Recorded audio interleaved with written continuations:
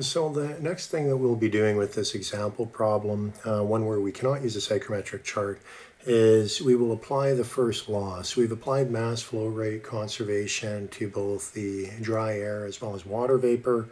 And with that, we are able to determine the amount of water coming in. We know specific humidity at 1, 2, and 3. The things that we're still trying to find, however, is temperature in the midsection at point 2. We don't know the relative humidity there either, nor do we know the amount of heat flowing in between 1 and 2. So we'll now take a look at the first law and see what that can do for us. So we're going to begin by applying the first law from 1 to 2. So this is our heating section.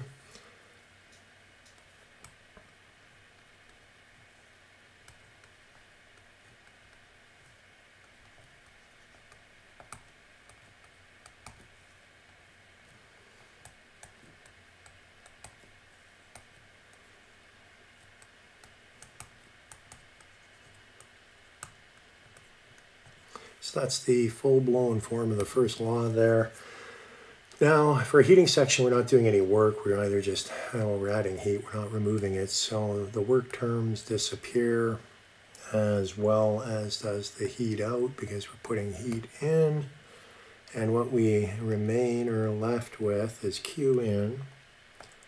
And again, I'm doing this thing here by expressing it in terms of the mass flow rate of dry air, because remember, we're dealing with enthalpy for HVAC, and there we always express enthalpy per kilogram of dry air. So we have H2 and H1 in this equation. We already know m dot A, the mass flow rate of dry air. So let's write out H2. So looking at our expression for enthalpy at state 2,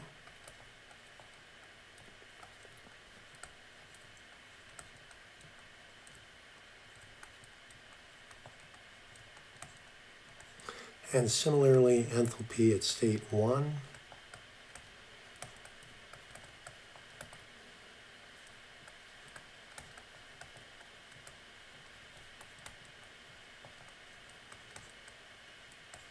Okay, so when I look at this equation, we know the inlet temperature T1, we know specific humidity at 1, we know specific humidity at 2. However, we do not know T2. And so consequently, we do not know H2. So that's an unknown that we still have in our problem. So let's move along and let's take a look at applying the first law between points 2 and 3.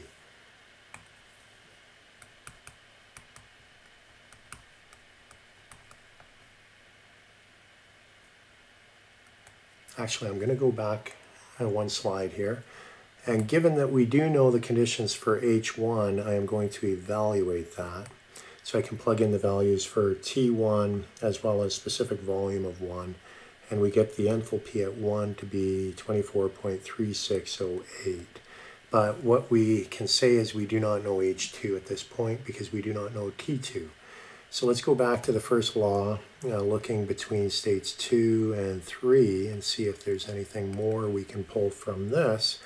And what we have here, this is our system whereby we're injecting steam.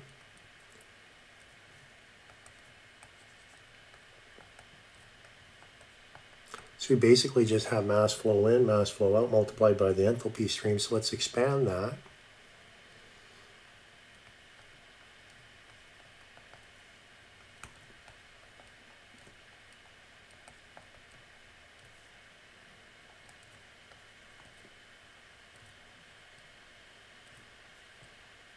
Okay, so we have this expression here. Now we know the mass flow rate of air at 2 is equal to the mass flow rate of air at 3. And the other thing that we can determine is the enthalpy of the inlet stream. We're told it's 100 degrees C saturated vapor. And so from that you can go to your steam tables.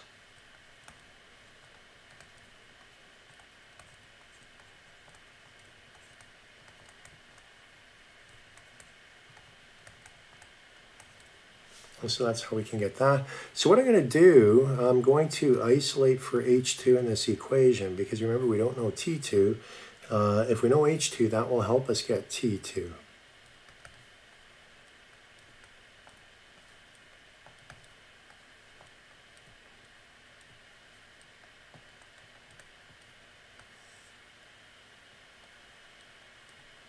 So in this equation, we know a number of these different terms. The one term that we don't know, however, we still don't know what H3 is. So if we can determine that, we know everything else in this equation. That will enable us to get H2 and then T2 indirectly. So let's work towards getting H3.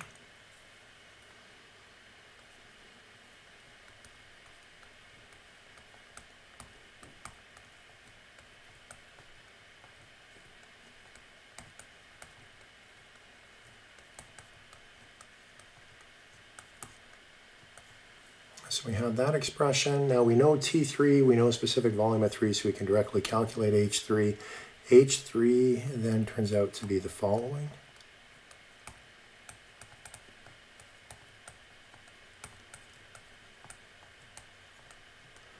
And I put dA there for kilograms of dry air.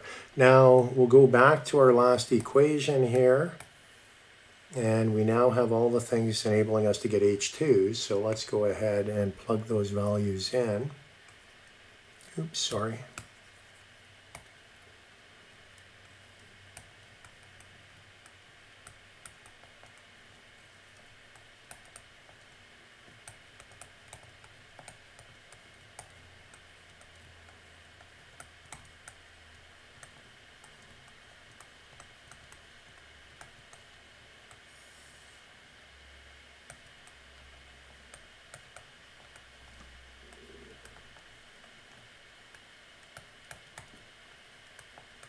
So we get that for H2 by plugging in the values. It's 34.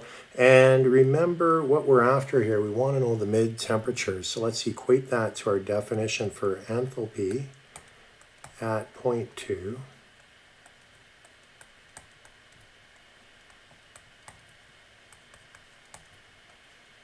And here I have expanded the second term. And so with this, what we want to do, we want to go ahead and calculate or solve for T2. So when we do that, we get T2 is 19.49 degrees C. And that is answer to part A. Now, they also want us to get the relative humidity at this temperature, so let's go ahead and solve for the relative humidity.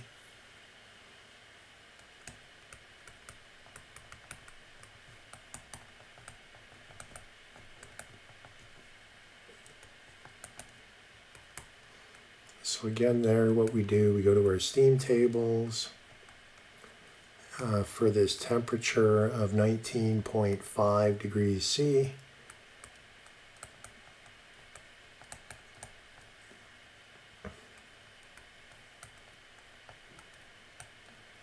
And the specific volume at 2 is the same as the, specific humidity at 2 is the same as specific humidity at 1. And with that, we can then directly evaluate the relative humidity at 0.2.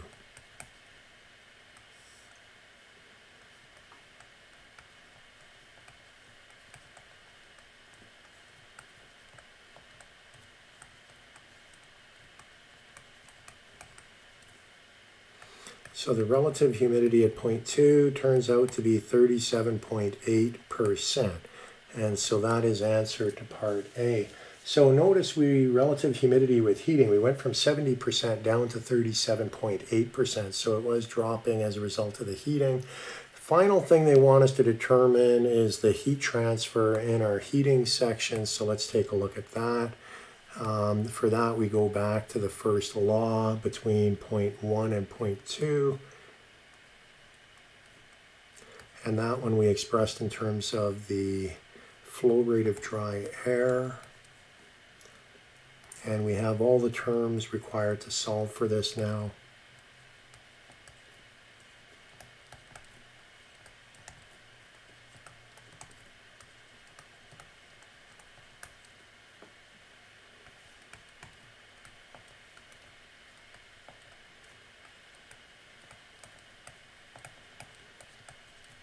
That's in kilojoules per second, and given they gave us flow rate in per minute, I'll express it in kilojoules per minute.